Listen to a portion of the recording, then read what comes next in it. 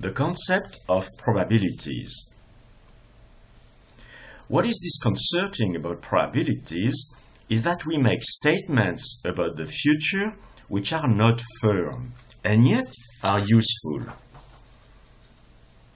They always boil down to either of two situations.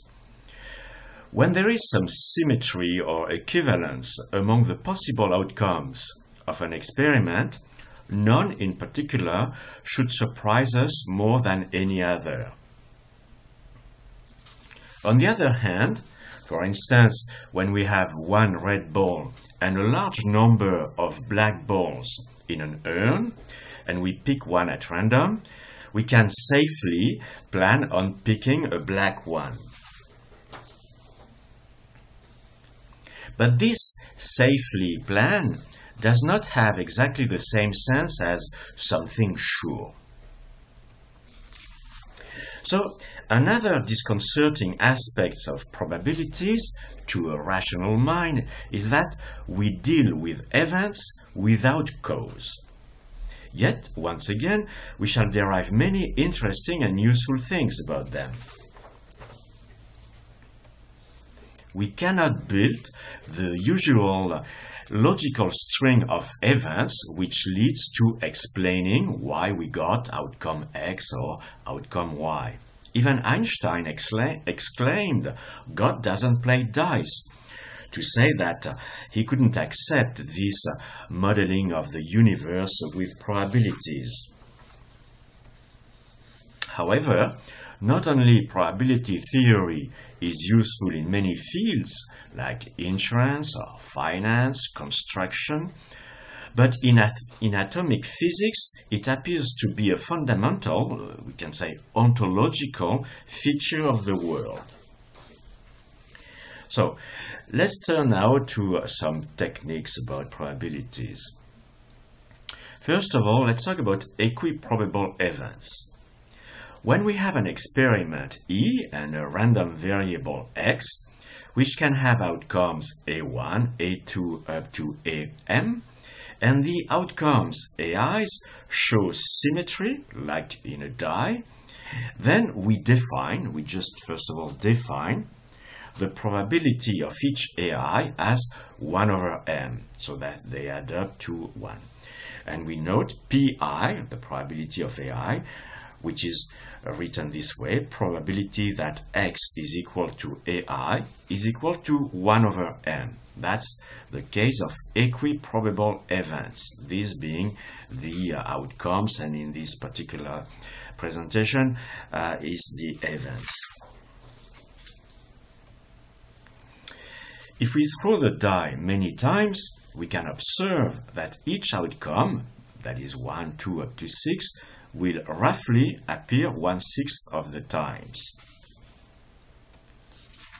So, this is some sort of a vindication of the meaningfulness of attaching theoretical probabilities 1/6 to each possible outcome of the die.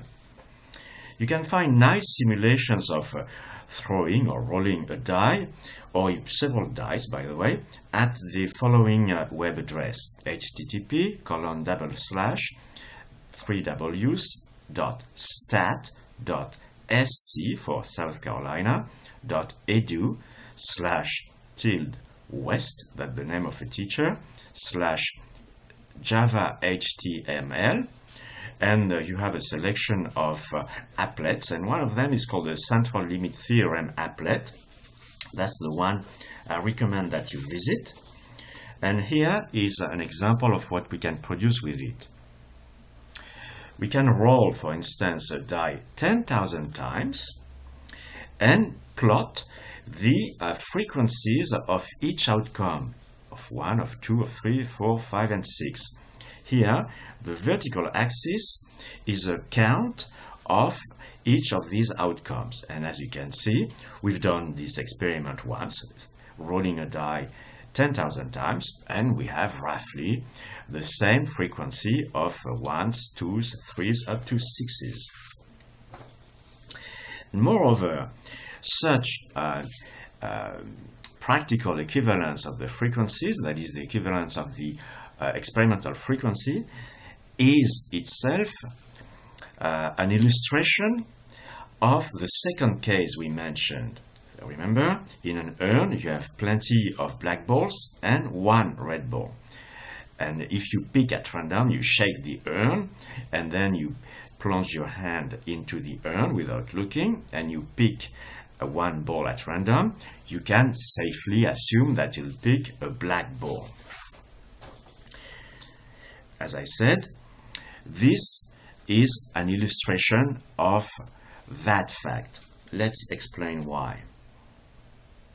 Indeed, if we consider the experiment F, which is itself 10,000 rolls of one die, F is an experiment producing a series of rolls, and we have 6 to the power 10,000 possible outcomes, because the first outcome can be 1 up to 6, the second one 1 up to 6, etc. And it so happens that most of these huge number of outcomes have more or less equal frequencies of 1s, 2s, up to 6s. So we just picked one of them. To get a feel of this fact that I just described, look at 3 tosses of one coin. There are 8 possible series of tosses. Head, head, head, head, head, tail, head, tail, head, head, tail, tail, and then also tail, head, head, tail, head, tail, tail, tail, head, and tail, tail, tail. These are the 8 possible series. This is the first toss, the second toss, and the third toss. And as you can see, most of these series of 3 tosses have more or less as many heads as tails.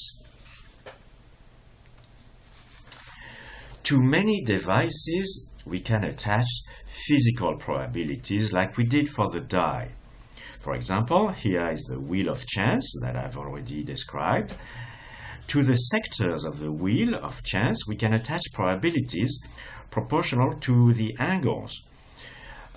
It's a simple consequence of equiprobabilities. Think of the disk split into 360 angles of 1 degree. Well then, these sectors correspond to just groups of elementary angles of 1 degree.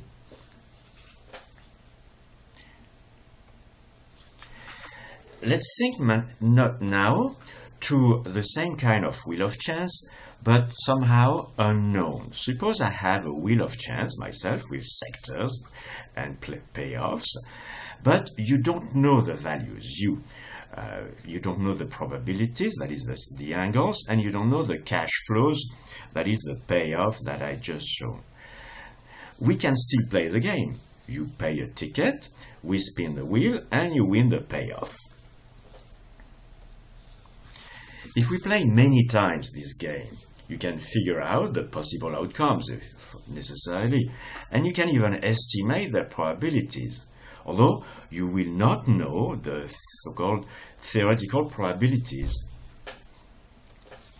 Well, the modeling of probabilistic experiments is this. We shall consider that in any random experiment, and in particular in the stock market where the experiment is wait 1 year, there are theoretical probabilities underlying, that's the term, underlying the experiment, just like in the unknown wheel of chance.